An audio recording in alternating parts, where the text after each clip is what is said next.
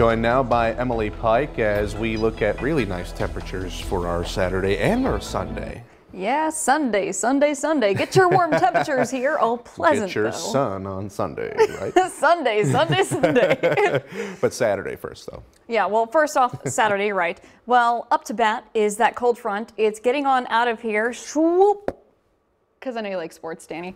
Well, you can see, and I actually kind of want to point that out. You can see the clouds over off to the Atlantic. You still have some pop-up storms going over that way. Maybe if you have any boating friends that are out in the Atlantic, tell them to, hey, this system's on its way, I guess. But, you know, we are left with nothing. You know, the United States kind of doesn't really need that, though, sadly. I mean, despite the destruction of storms, we could really use the rain. I'll talk about that in a few minutes. But like we were mentioning, we are dealing with a few power outages out there. I saw Mississippi County has already started to restore. We are left with Jefferson County still trying to restore some power. And I'm sure that there's other areas that are not being mentioned on this or listed on this map. But as we look at our threat tracker, this weekend we are cooler. Notice the quotation marks on cooler. I'll mention that in a second. But we are looking at sun. And then as we go into next week, we get hot. So it's a musical forecast for you if you haven't been warned, because we're looking at a bright, sunshiny day. All right, I'm done.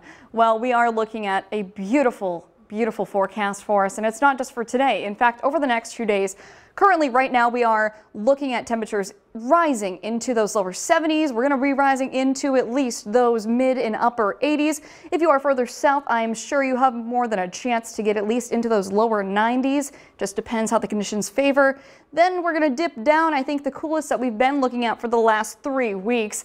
We're going to be dipping into those upper 50s. Then we're going to skyrocket back into those upper 80s for our Sunday. Again, keeping out the sun. So if you want to go out tonight, it's going to be a good night for a campfire.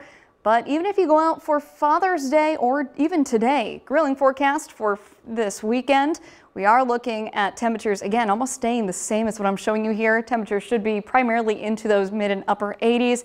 It's going to be great overall with those winds staying low.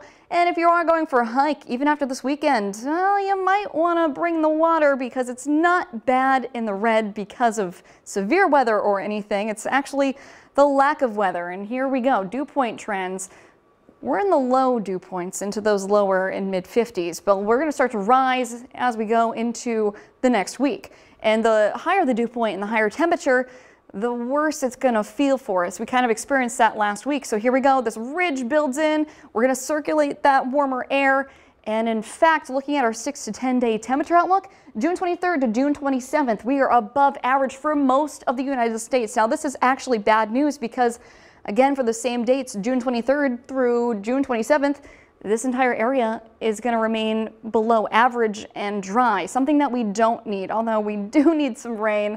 It's not impossible to see it in the forecast. We are looking at some chances going into our Wednesday and maybe even Thursday, but really our focus is on the temperatures possibly reaching the triple digits. So even though we are enjoying some more sun, we are going to be noticing some temperatures rising, and that's not even the heat index, so be mindful of that. It's going to be pretty warm. Yeah, it definitely is a pocket full of sunshine for anyone else out there. I got a pocket full of... Okay, Okay, we got to stop that.